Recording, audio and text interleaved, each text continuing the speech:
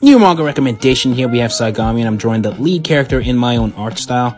If you're big into Isekai manga, manhwa, whatever you want to call it, and you're a fan of series like a Korra or a Inuyasha, then this is worth checking out. Follows a Yumi, a troubled European teenager who feels lost, like a stranger in her own world. Father left, mother's a drunk.